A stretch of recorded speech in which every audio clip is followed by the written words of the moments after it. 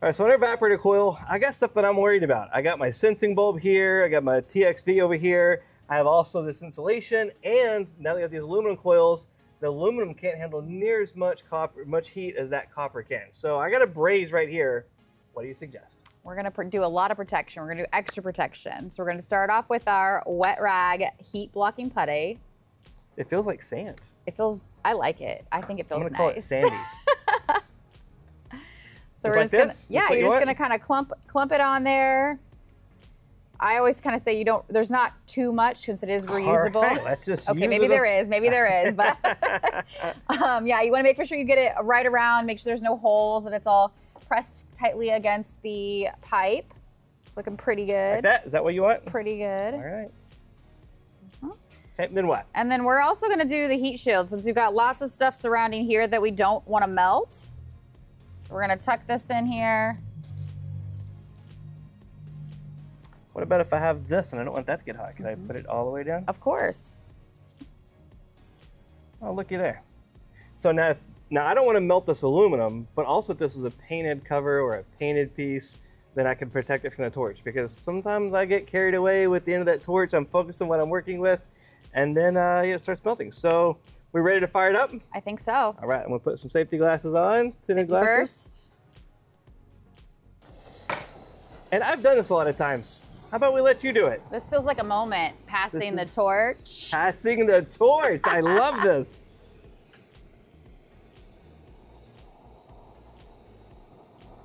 Let's put that flame a little bit closer. Where you see that little inner tip, you want that inner tip right up against that copper. So not the tip of the torch, but that blue tip. And that'll be the most heat in there. And this is what we say when the heat is on.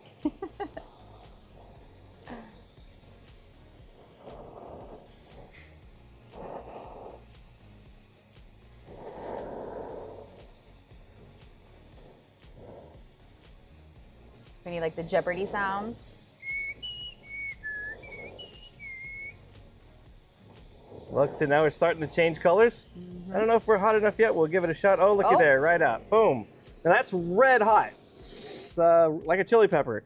We're gonna drop that in the water. We don't want to accidentally, whoop, yep, definitely hot. Now let's see what happened back here. Let's see what this looks like. Well, so far so good. Let's peel some of this back and see what happens. Oh, look, it's still wet. And all of that's reusable, so you can use it the next time you're gonna do something like this. I'm gonna put this back in the wet rag bucket. Now it says VIPER. Is this gonna bite me? No. Now, how'd you come up with the name VIPER? So the VIPER actually started from the aerosol. Our founder, John, thought that when he sprayed it, it was like the venom coming out of the snake's mouth.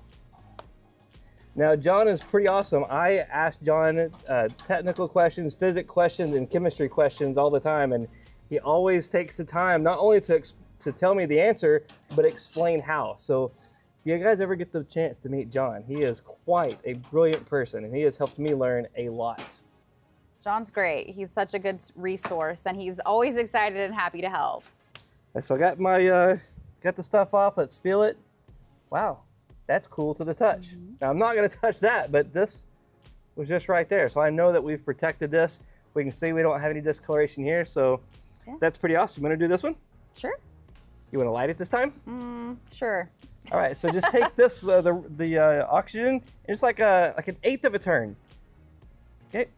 Have to do the little tap. Just give it just a little bit more, just barely. Okay, do you feel any?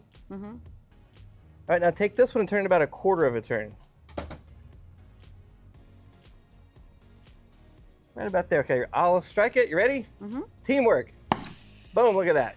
Okay. I'd give it just a little bit more oxygen. This one? Yep. A little bit more. I give it just a little bit less acetylene. A little bit more. Perfect. Right there. Let's give it just a little bit more acetylene. Open it just a little bit. Now we can see that there's two tips right there. That's better. So now we're just going to take them. We'll put my glasses back on because safety first. We don't want that to blow out. So just, yeah, same thing you did before. Heat that piece up. Let's take it apart. Let's put that tip right close to the copper.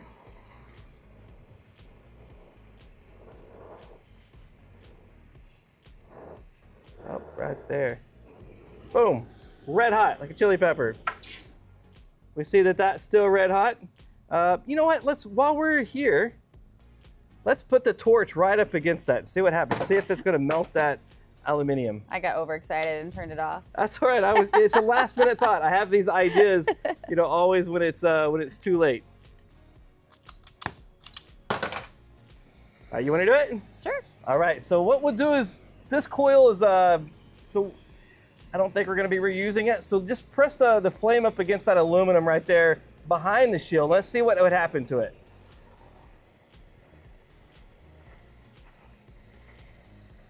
So you can see it just put a big giant hole in it. That hole. Fast. I mean, that was quick. The whole thing's gone. So now we're gonna push right here. There's a U-tube end right there.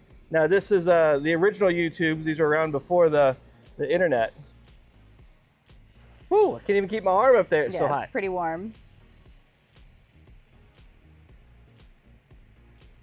What do you think? It's good? HVAC, the hottest jobs. I don't know. You know, let's just really get it in there. Like, oh my gosh, like, let's burn the heck out of it.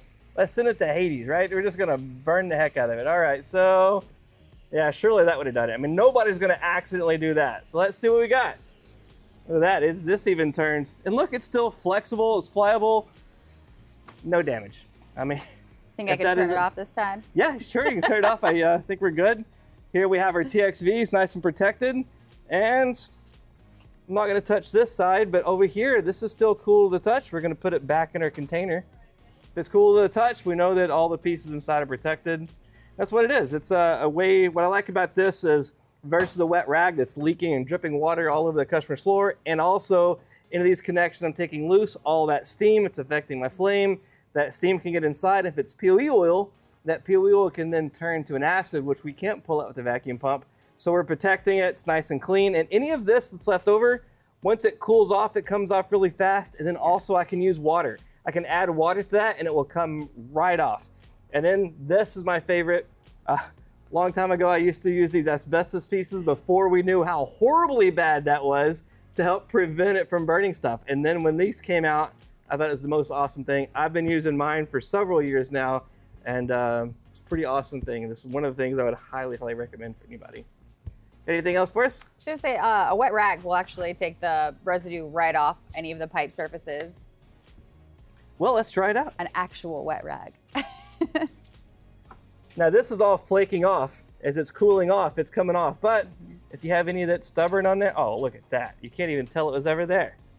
What? No way.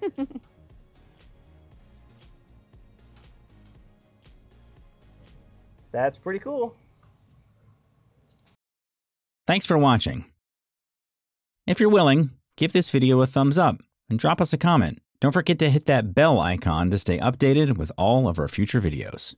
And as a quick reminder, HVAC School isn't just a YouTube channel. Dive deeper with us at our main website, hvacrschool.com. Curious for more knowledge on the go? We've got you covered. Tune into the HVAC School podcast, available on all your favorite podcast apps. And while you're at it, join our thriving Facebook group. Also, don't miss out on our free mobile applications available for both iPhone and Android. We're all about community. Vortex by Tex.